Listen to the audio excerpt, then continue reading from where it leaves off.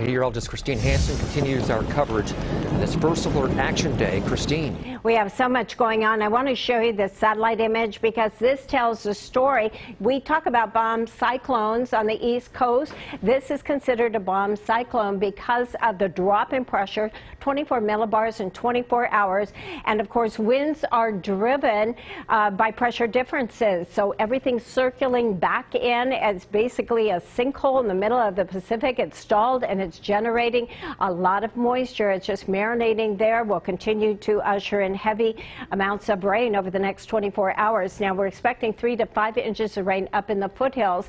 But, Curtis, we did have up to 13 inches over the last weekend in the foothills in 24 hours. So falling on already drenched ground, 1 to 3 inches of rain for us. Up in the Sierra, everything's still very quiet in terms of rain and snow, but we will see about 2 to 3 feet of snow when this is said and done.